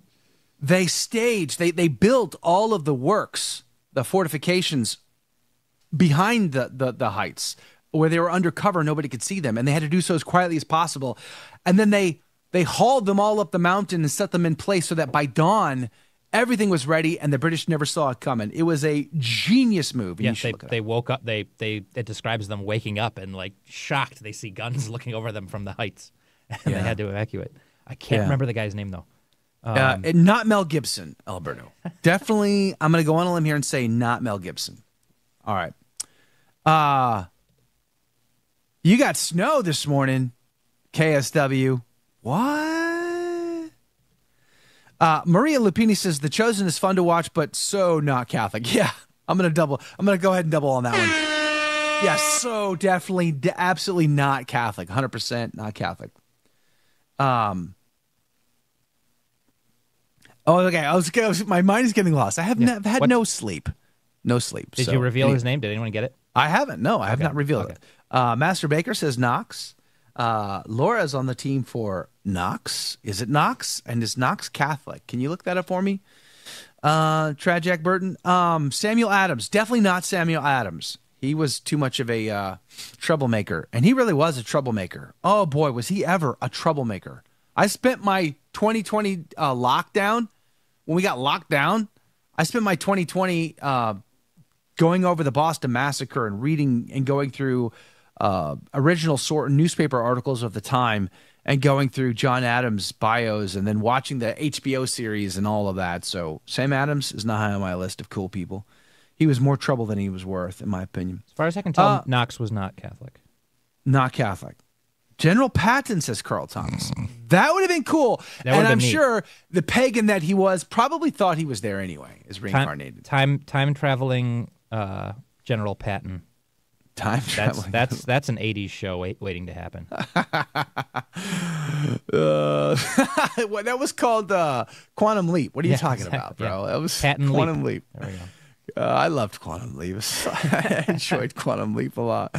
Anyway, can I repeat the question? I'm going down a rabbit hole. I need to finish my point on Cabrini. Okay, so I had no issues with the I am woman roar in the film. I didn't. Perfectly fine, in my opinion. The context was fantastic. I had no issues with the one curse word. The context was perfectly fine. Although I have heard from an inside source that they wanted to edit that out or whatever, but it was like it was required for it to stay by certain partners on the program. I don't know. One of my questions is, in partnering with, say, Angel Studios, did they require any editing? Did they edit out any Catholicism? I don't know the answer to that. It's pure speculation. It's just a question on my mind. I don't know. I have no idea. But the question is coming up. So let's talk about some of the downsides. There is definitely a tinge. I'm going to say it this way. There is a tinge of Catholic light. There is a missed opportunity here. I 100% agree. There's a missed opportunity they should have had, a mass depicted in this film. At the very least, they should have had a mass depicted. Here's one of the good things about what was depicted. There was one scene, there's two churches depicted, the insides of churches depicted in the film as far as I remember. Both traditional Latin Mass ad orientem altars. No Novus Ordo altars. Period. Correct. Well done. I have seen films that depict history that they include the Novus Ordo altar, which is bizarre. It just like all of a sudden you're ripped from the story and you're put back into this weird reality situation.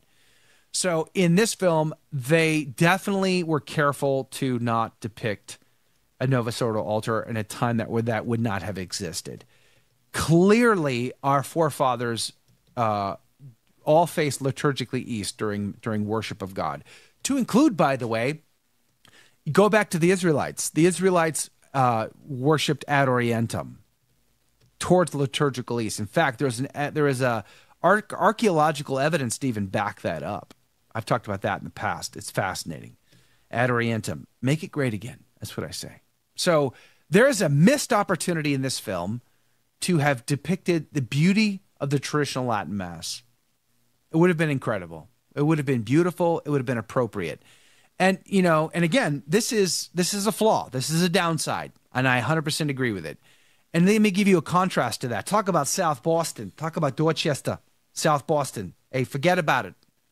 I know the Italians come from the north, but I haven't slept, so I can't really do the accent all that well. Boondock Saints. Who remembers the Boondock Saints film? What was that called? It's called Boondock Saints. Was it called? Did I get that right? Boondock Saints. Remember the Boondock Saints? The Mass was depicted in that film. So just as a comparison, I think, if the Boondock Saints, if you're going to depict the Holy Mass in the Boondock Saints, but not in Cabrini, clearly that's a problem. That's a problem. I think we can admit that. However, I got to say, because of certain opinions about this film, predetermined opinions about the film, saying it's not Catholic enough. It's not Catholic enough. I believe that woman was sold out for Jesus Christ and for the truth. Her life was totally believable on film. The actress, her acting, her storytelling, her interpreting that in light of her actual words spoken on film and her behavior and actions. She repeatedly draws us closer to God throughout the entire film. It's not even a question. She speaks of God. She speaks of her total devotion to God and living her life. And there's a phrase. This is a spoiler, but there's a phrase that she says to the Holy Father. So if you don't want to hear what I'm about to say, smash the mute button twice, just to be sure. She says to the Holy Father, one can serve one's weaknesses or one's mission. You can't do both. And that's not an implicit. It's not explicit. It's implicit. There's way more explicit references to God in particular, and to her love for the Lord Savior Jesus Christ. But man, was that like a power that hit me? That was a powerful phrase. I would say that, dare I say, that even affirmed me. That encouraged me. Because I tend to be the Debbie Downer, the pessimistic, glass half full guy. I tend to see my weaknesses, and I found that very encouraging, because the world was not big enough for her. It was a powerful scene. I don't want to spoil it beyond that. It was a powerful scene. So yes, missed opportunity to be more beautifully Catholic, not just Catholic. Having a mass said in the background that's not focused on would not have been what I would have wanted. That would have been okay, but no. The missed opportunity in a film made so beautifully as this one was would have been a traditional Latin Mass at the high altar, smells and bells, Gregorian chant. That is the missed opportunity, because that would have been beautiful. That would have been gorgeous. And it would have fit perfectly into a film made beautifully. I would say I want to interject here with something that's I think this is kind of this should be, and this is a mistake that a lot of us make just in general in treating the saints, is that we make it all about the things they did out in the world, and this no, one here's doesn't the thing. Yeah, no, quite stoop to that level. No, and I'm not saying that's what Cabrini did. I'm trusting your take on it, like in that way. But what I'm saying is, like, if you really want to show what makes a saint do the great things they do out in the world, because it's important to show what they did. That's important. Like a film that was all about a saint who was just a contemplative nun. It might be fascinating. Or what's that documentary? Into Great Silence about the monks. Like that's interesting. But if you're making an entertaining movie, you want to make an entertaining movie about what a saint did and a cool story. I feel like you for future filmmakers who are making this, you have to at least once show them getting the spiritual energy and fuel of I don't disagree contemplation, the mass, adoration, something like that. And who was it? Was it Studebaker Hawk said? Yeah, his criticism, his big Cabrini criticism was you never saw her actually praying. You had to assume she was praying elsewhere. Is that not true? It's actually not true. Okay. I distinctly, because I picked up on that last night. There is a scene. There's at least one. There may be even more, but there's at least one for sure where I know she was praying. Okay, good. Good. Yeah, but it's still subtle. So the argument is it could be better. Like I agree. I agree with this argument. I do see that it could be better. I think where I differ is I'm not willing to throw the baby out with the bathwater. There's a lot of great in this film. It's a fabulous film with some flaws. But this isn't even one of my biggest flaws. I should probably be careful how I say that. That's a big one. But there's another issue that no one's talking about. Maybe others are talking about, but like in the circles that I've been running, haven't heard much talk about it, that I'm actually concerned about. And it ain't the "I am woman, hear me roar" lines. Again, I had zero problem with those lines. Perfectly fine in the context that I saw them.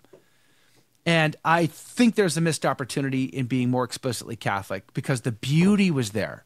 So what an opportunity to plant the seeds of beauty, goodness, and truth in the divine liturgy that gives proper worship to God. Missed opportunity, to say the least. I loved the many, many little elements that were in the background of the Catholic faith. An altar, images of the Sacred Heart, of Our Lady, of Saint Joseph. It's like whenever I walk in, like for instance, I was hanging out at Fatima Farm last Friday. One week from today, I was with the Fatima Farm crew out in Georgia. You walk into their house and you look around, and there's a billion little details of their Catholic faith, and I just loved. It's like the Where's Waldo picture, It's kind of like that. Like you're just looking for those hidden gems because they're everywhere, and everywhere your eye looks, it falls upon something interesting and beautiful and just stands out. Like I love doing that when I walk into a Catholic home. I like finding those details. I like looking at them and seeing their artwork, their iconography, their statuary, their books. Fatima Farm, fantastic example of that. There was, in this film, in the background, you'll see those things throughout the whole film. I thought that was beautiful. I thought it was awesome. Again, could have been better, could have been more. I do agree. But there is one thing. There's one thing, and I might need a few more minutes on the clock here, Jake. I was already planning on that. Already all over it. That's why you're a good producer. That's why you're good at what you do. There was one thing that nobody's talking about. The immigration issue. This is a film about Italian immigrants at the end of the 19th century, the beginning of the 20th century, when they came over in huge numbers. And like the Irish before them, like the Eastern Europeans, Polish, Germans, Hungarians, the Slavic peoples before them, like so many before them, like even my own heritage of Scotch-Irish, the Scotsmen who came over after the Battle of Culloden, and the Irish, the Ulster Scots that came over, they became white trash, the Appalachian white trash. Yeah. They weren't treated well either. Immigrants don't tend to be treated well when they come in. When the immigrants came in for the colonies, think about the immigrants, the Puritan immigrants. Think about the English immigrants, the Spanish immigrants. When they came over, Did the current inhabitants of North America treat them well? Some, yes, but a lot, no. It's the story of immigration, right? When the Mongolian horde, the Golden Horde, started to push westward, what did the barbarians do?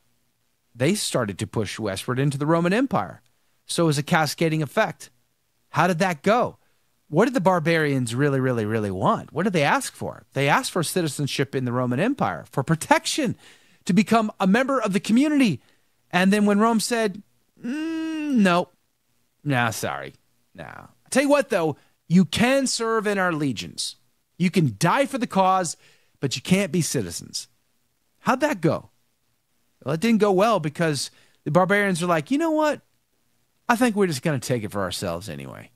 And that's exactly what they did. Only they got Arian trained and not Christian trained. So, burning churches was a part of that process because there was an element there of heresy involved at the same time of survival, at the same time of greed and opportunity. So the story of humanity is the story of immigration. In this film, there was a little voice in the back of my head was like, is there an agenda here? In a time where we are seeing a mass migration crisis on a global scale. Europe, North America, we're suffering from the same things right now. Mass migration on a global scale. Is somebody wagging their finger at us? You racists, you immigrant haters, you need to be more Cabrini-like and love everybody. It was just a little, because the whole immigration, you treat them poorly, you hate them. There's the name calling, in the film, and it made me wonder. So I didn't have spidey senses raised against the feminist issue. No, sorry, she was just a strong Catholic woman, like Saint Hildegard was a strong Catholic woman. Saint Catherine of Siena, Saint Teresa of Avila. This is a strong Catholic. Was Joan of Arc, strong Catholic woman. I see Cabrini in the same vein. Had no issues with those lines whatsoever. Do I want to see more a stronger depiction of especially the traditional Latin Mass in this film? Absolutely, because that was the Mass Cabrini went to and loved. Yeah, I would have liked to have seen that. But it was the immigration issue. I was like, is that the agenda here? I don't know. Maybe not. Maybe it was just the timing of it. But we've had an immigration crisis for now a long time, and I did wonder about that. Let me know what your thoughts are on that issue, and if you've heard anybody else talk about that point, let me know. One of my friends noticed that too. What did they say? They didn't elaborate too much on it, but they basically said, it took us a social justice-y angle on that, not in necessarily a Catholic social teaching way, but in a look at these evil Americans being racist against the Italians, which, yes, that happened, but that they were framing it not as as also an anti-Catholic thing. They were framing it too much as just a look, if you're opposed to immigration, you're an evil racist type of thing. So yeah. Carl brings up a great point here. Protestants give immigrating Catholics a rough time. Mm-hmm. On my shelf, over there somewhere, too far for me to reach, especially with a bad arm, is the bishop in Baltimore from the 19th century, The Church, the Liberty, and Culture. And it is a fantastic read. And I think he wrote it in the 1880s, if I'm not mistaken.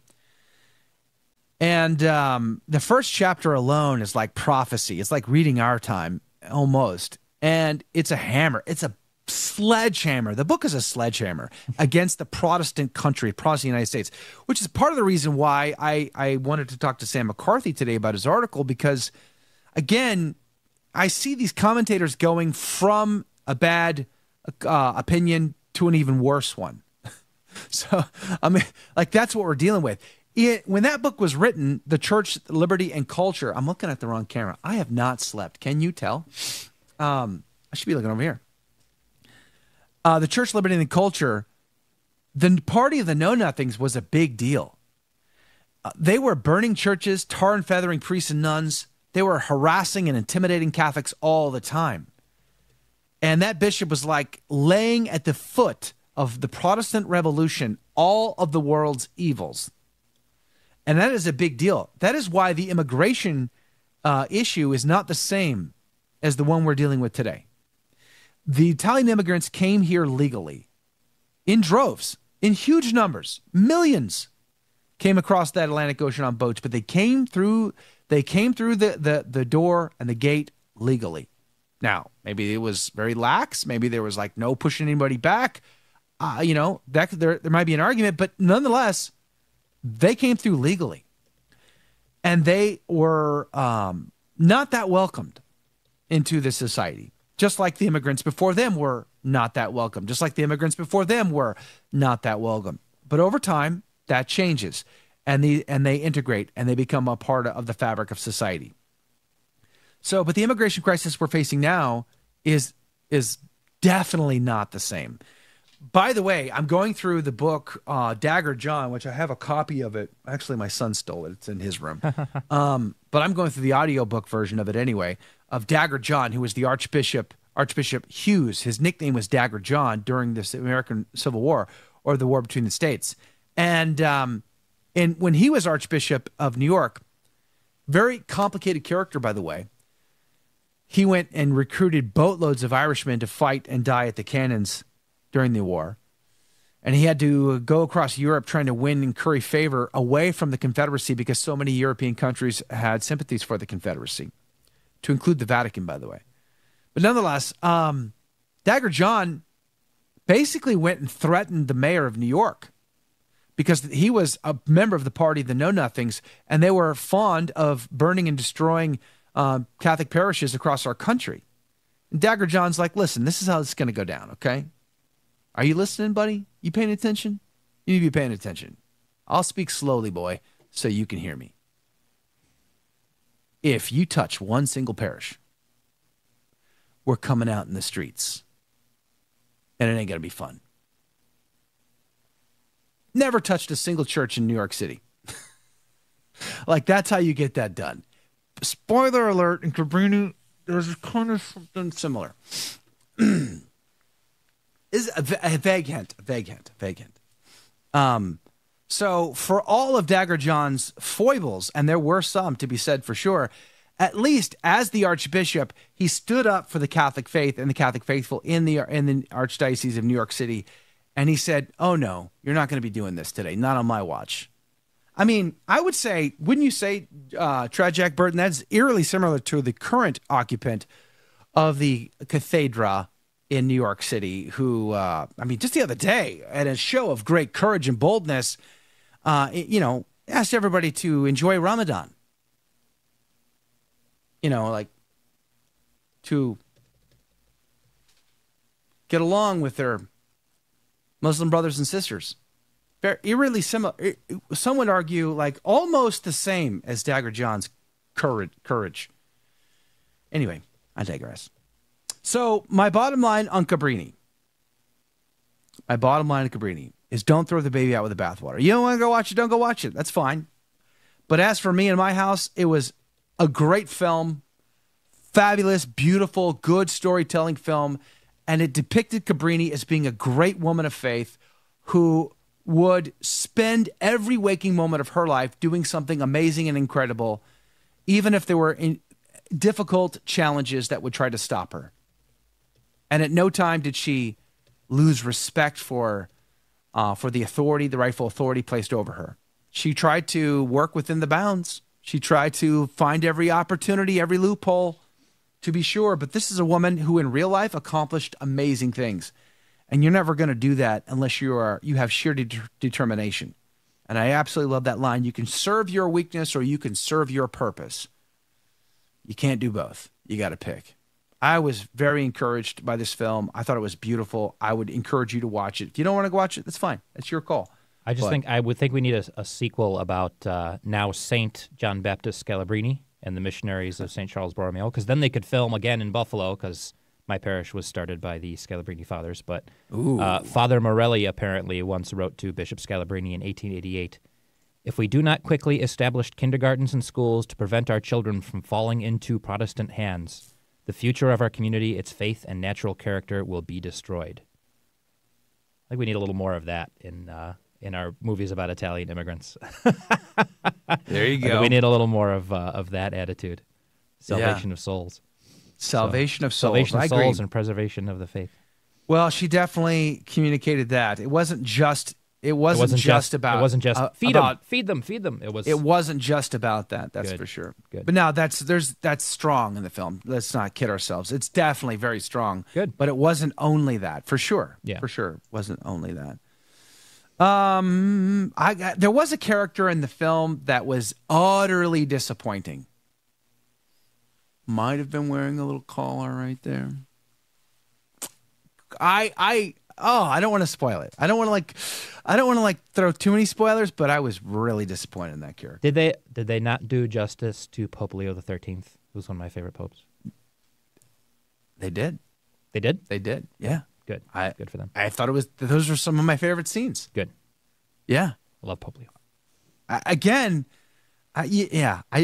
I know Carl doesn't like me throwing the baby out with the bathwater sentence, but my friend, it's a great figure of speech to use for this case. I don't know the origin of it, but I guess can we put baby in the bathwater on the mug and canary in the coal mine? Canary in the coal mine. Yeah, for sure. Like a canary in a coal mine. Oh man, how's that song go? I can't remember I remember that one line from the chorus. It's not my favorite Police song, but yeah. I mean, the film also, depicts the difficult days of yesteryear. We always tend to think of our times as being the hardest times, and I think we can underappreciate the difficulties and challenges of our brothers and sisters in Christ who have gone before us and had to deal with so much. And that is definitely one of the themes in the Cabrini is the hierarchy and dealing with certain political situations and, especially there in New York, what they did or didn't do to deal with that, So I don't want to I don't want to spoil everything by giving it all away, but I'm telling you, this movie's beautiful, and I would recommend seeing it. Janice, good morning to you. Says we became a country because of immigration and migration. Sorry. True. Today, it's much different. We are now the USA, but we have laws for those who come here to make a better life. That's the point I made earlier. That's one of the things that is vastly different between the circumstances of this film and what it depicts from the 19th century and our day today. You're not only seeing mass migration of an illegal kind, but of a nefarious one. And that's also different. There's nefarious actors who are propelling the illegal component to it. They have an agenda, and they are trying to see that through, and they are providing the material resources to push these migrants at a higher scale, right? At a 10x. Like, that's not good. That's bad. As a country, we as a Catholic, I do have sympathy for the migrant. We cannot allow ourselves and our hearts to stop caring about the plight of our neighbor, of our friends. We must be the Good Samaritan. Absolutely, we will be judged on how we live our life, and we are expected to perform corporal works of mercy, no matter who that person is that has that need. We believe that. And yet, we also believe as Catholics that we have a right, a natural law right to defend ourselves, to have law and order. I mean, the problem is we're being told you have to choose this or that. It's either you either care about the plight of the immigrant, or you're an evil conservative Republican who wants to just build borders and reject, and you're a racist who hates all these people. Like, no, I reject those solutions, those options. Sorry, but no, I'm a Catholic. I do care about the plight of my neighbor. I do care about the plight of immigrants. I don't want them to be giving thousands of hard-earned donor dollars that they had to scrape together to pay a coyote to come across that border who might enslave them, rape them, or murder them, force them to pack mule drugs across the border or worse? Absolutely. What about the plight of the immigrant families that get caught up in that mess? And the myriad and thousands of stories of women, young women and boys who've been molested on that border and never seen or heard from again. I care about the plight of those people. I care about the fact that criminals are coming across that border and committing grave crimes here. They shouldn't be committing grave crimes back home, and they ought not to be doing it here either. And we have a solemn duty and obligation, or at least our elected officials have a solemn duty and obligation to protect the citizens of this country against such criminal element. But they want open borders. That's become clear. I mean, Obama talked about it all the time during his reign. And now it's being talked about more in a more clandestine way. In fact, James O'Keefe had an undercover video just the other day of a Pentagon official talking about open borders. They've wanted open borders for decades now, and they're getting it. They're ramrodding it through. That is not the same thing. What we want is to care about the plight of others and do so responsibly, ethically, morally. We want immigration legally. We don't want to close the country off and say no to immigrants, because we are a country of immigrants and the world history is a history of immigration. So we don't reject that. We reject the illegal immigration, the woefully crime-ridden and woefully agendized immigration of the global elites. That's what we reject. Here's the analogy I think is useful to think about. Let's say you have a family, and maybe your family is majority like adopted kids, who you welcomed in to your family to form your household. You have an obligation to that family first. And now, obviously, if a bunch of people break into your house illegally, that's bad, right? Nobody should support that. And you have no obligation to be welcoming to invaders. Let's say that you invite someone in. Let's say you invite a homeless person in and take care of them. Okay, that's great. What happens if you just keep inviting legally homeless people into your house to take care of them? At what point are you doing a disservice to your existing family and household? And at what point does your house just become basically a big slum instead of an actual house for your family? As a Catholic, you have a solemn obligation to your family first. Right. Yeah, you're right. 100%. That's how that works. So use that. Yeah. That's the analogy you have to apply to your country and your nation, even if your nation was originally founded by Italian, Irish, immigrant, whatever you want to say. It's funny you say that, because that's not a justification even for unending legal immigration. It really isn't. You just reminded me. I gave a talk to. I used to speak publicly, believe it or not. That used to be a thing I used to do. Actually, I'm going to be doing it next month in Florida, I think. I'm probably going to be using one of those for Holy Thursday's Encore episode, too. So. You just reminded me. I gave a talk to the staff of a parish, at a particular parish not far from me. This was years ago. And I kind of made that point. I talked about how when Jesus calls us to, in the judgment scene, in the sheeps and the goats, and did you visit me? Did you feed me? Did you clothe me? Did you care for me? When did we not care for you or see for you? Blah, blah, blah. And so I went through all that, and then I made the point of, are you doing that in your own house first and foremost? And most of these Catholics never think this way. They never, like, what do you mean? Like when you say, did you visit the imprisoned, they think of prisoners in a prison. They think of strangers. They think of homeless people on the street. They think of, naked and sick people, and that they're complete strangers. And I'm like, well, did you do it for your house first? Mm-hmm. You can't step over your own friends and your own family, your own loved ones to care for a stranger and ignore your own house. Like, your house has to come first. Get your house in order first, and then you can, go out and help the stranger. So to make your point, you just reminded me of that, and that's so true. It's so true. Mateus is asking deep, profound philosophical questions this morning, apparently. I didn't get any sleep, and apparently Mateus hasn't either, because he's asking, diocesan schools are taught by heretics these days. Okay, that's not what he's asking. He's asking, The best immigrant movie ever. Gangs of New York, Far and Away, or Cabrini? Those are the only three we get to choose from?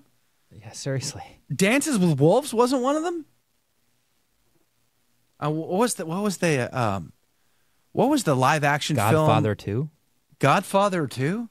I can hear the music in my head right now. No, what was the there was a Disney film about Pocahontas? Wasn't there like a live action film of Pocahontas? What are you laughing at? No, I wasn't sure where you were going, and then you were like Pocahontas. I haven't slept, so remembering names and things. No, it wasn't about the memory. It was just I wasn't expecting Pocahontas to be the next example. Pocahontas. Yeah, sure. Pocahontas was real, and wasn't she Catholic too? That's an immigration film. How come you didn't? Pocahontas is a movie about illegal immigration. Why didn't you include those, Mateus? I'm just asking for a friend. Hey, Gangs of New York. How many people watched Gangs of New York? Also about 5 points. I think that's a good comparison because both sort of are central around the same time period and around the same location, the 5 Points region of New York City in the 19th century. And they both depict this chaotic world of immigrants bashing up against each other and fighting for power, right? Because that's, at the end of the day, that's all it is. Immigrants fighting immigrants over who gets to control and say what works. But Gangs of New York, ultra gritty, ultra nasty, ultra hardcore. I couldn't finish watching Gangs of New York. I watched it once. I haven't watched it again. There's a lot of elements about it that I enjoyed from a filmmaking perspective, but it's a very sloppy movie. I wanted to enjoy it because it had big names in it. But, you know, the language, the vulgarity of the language, the vulgarity of sexuality, the vulgarity of violence didn't accentuate the story. It made it worse, in my opinion. Even if it was fairly accurate to how that was, the savagery of that. But right. Whereas in Cabrini, they depict the world that the Gangs of New York also depicts in the same grittiness. They depict the violence, they depict the sexuality, they depict the vulgarities, but they do so with a lot less severity, with an intense amount less of grittiness. Yet you still get the point, and yet you aren't bashed over the head with it. But Hollywood can't help themselves. They everything has to be over the top all the time. We interrupt this plot line to bring you sexuality. We interrupt this plot line to bring you the F-bomb tirade. I'm sorry, that's just Mark Wahlberg's accent. Can't help himself. We interrupt this plot line to bring you violence. Now back to the story. You didn't need to go there to So is Mel Gibson as much to blame for his use of violence in Braveheart, which was a turning point in movie making history? Was it Saving Private Ryan that did that? I would argue you wouldn't get a Saving Private Ryan unless you had a Braveheart first. What about RoboCop? Good point. Excellent point. About The Wild Bunch? Excellent. Clockwork Orange. Bonnie and Clyde. Clockwork Orange. Yeah. So how far do we got to go back? Where? Okay, gotta go back to the Hays Code. We got to bring back the Hays Code. What's the thread? We're pulling on the thread. What was the first most vulgar, violent film that came out of Hollywood? What was it? Well, I don't know. You can go pre-Hays Far and Code. Away. Let's talk about Far and Away. Far and Away. Far and Away was a beautifully shot film. Epic, huge, massive, long. What was it, 3-4 hours? It was long. And it was longer than Tom Cruise's tall. Okay, wait, maybe that's not true. At least Tom Cruise tried to do an Irish accent. I mean, why did he not do the German thing when he played the German Catholic guy who tried to murder Hitler? You had an opportunity and you wasted it. Shia LaBeouf, I'm thinking of you, bro. You're going to do Padre Pio? You look like the young Padre Pio. You missed a golden opportunity. You needed to do the accent. You took me out of the world. You take me out of that world when you just be you. I didn't come to watch Shia. I came to watch Padre. I didn't come to watch Tom Cruise. I came to watch the character Tom Cruise was playing. But at least in Far and Away, he has an accent and attempts it, right? I mean, like, hats off to him. And I don't know about you. I liked Far and Away. No Catholic real element in that for a Catholic Irishman depicted in the film. But I don't remember any Catholics complaining about it at the time. Who knows? Janice says, let's start a grassroots effort to support Joe McClane to make a movie. Oh, I want to pay other people to make movies. I want to be the wizard behind the curtain. That's what I want to do. Oh, yeah. What I wouldn't do with George Soros' money. Patricia says, Joe made a great movie last year. A great documentary film, and I want to make more. I definitely want to make more doc films. And I'm trying to release my CRS, Catholic Relief Services expose today. Thank you, Janice. You're too amazing. If you win the lottery, look us up and let us know. What we have plans for at the Station of the Cross is big, big, big, big, big. But we need big money. Simón needed $1 million to make his next release. Mm-hmm. That's kind of a big deal. And imagine if we had an Angel Studios Guild. Like, imagine for a second if we had the guild Angel Studios has, but it's Catholic, supported by Catholics. And they would put their money up to help Catholic creatives create amazing things. That's what we want to do over at the Station of the Cross. Sky Baker, good morning to you. Ooh, good one, Joe. Can't wait to watch your expose. Yeah. Well, you got to watch a little bit of it yesterday. I did play a portion of it yesterday with Steve Mosier, but there's more on the hook for sure. Maria Lupini, good morning to you. Scribbler, you might be correct. Did this order of nun not wear a crucifix? She wore, oh yeah, that was definitely something for sure. Cabrini was wearing a plain cross. Yes, I agree with you. That did catch my eye. I'd love to know, because I'm sure there are some orders out there that just wear a plain cross for whatever reason, but yeah. Well, at least they do today. Yeah.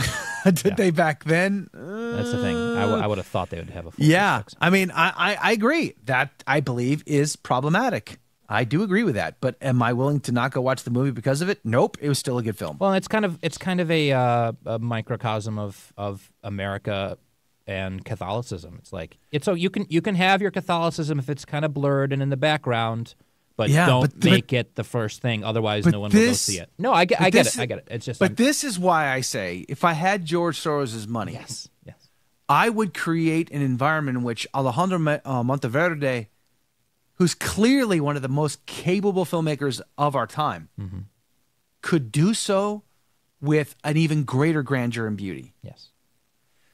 Unfortunately for him, and all of our backseat quarterbacking and all this conversation, unfortunately for him, there exists nothing like that for him. Yep. Unless you have George Soros' money or Mel Gibson's money. Mel Gibson funded his own effort because nobody else would. All we have is the Mormons, and the Mormons come with strings attached. So the Catholic faithful need to all get together, and they need to put their money into a giant pot, and they need to support Catholic filmmakers so that they have the freedom and flexibility to create beauty, grandeur, epic storytelling, plus the beauty of traditional Catholic faith. And Mel Gibson made that money by essentially selling his soul to Hollywood, and God how willing, many he gets films it back, but still. And I don't want to burn Mel down here. If I had a chance to interview Mel, I would be all over it in spades. I mean, it would be an amazing opportunity. And be careful about meeting your heroes, right? But nonetheless, how many films has Mel made since The Passion of the Christ which are cringy? Super cringy. Talk about violence porn. He did a Santa Claus violence porn film not long ago. Like, Mel, what are you doing, bro? Like, Apocalypto was grit. Talk about gritty, hardcore. Man, it was hard to watch that film. I thought it was brilliant. Yeah. Hard to watch. Yes. But Mel, if I could encourage you, make the 2.0 of that. Make the sequel. Make Hernan Cortez a little less violent, but depict it, right? Use good storytelling, good crafting storytelling to depict that world and tell that story. Use the power of imagination to suggest the violence. Exactly. I just rewatched an old Sherlock Holmes film last night that it uses the suggestion of violence, and to great effect. It makes it scarier and creepier, and it's great. better. Yeah, Braveheart, Mel Gibson, William Wallace, supposedly a Catholic.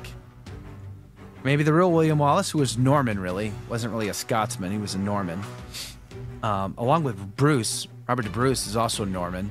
Let that sink in. Which just means Viking, by the way. Just Vikings, the Northmen. It's Vikings all the way down. Yeah, it's really the Viking story. But nonetheless, would Catholics... So are the Kievan Rus. It's all Vikings just going around. Rabbit holes as the clock ticks down on us here. Hey, I guess the point I was going to make is the overindulgence in violence. Catholic warriors must sometimes fight and die for the cause and for justice and truth. They don't have to love it. They don't have to relish in it. They don't have to revel in it. They just got to do their deed. That's all. See you guys Monday. God love you.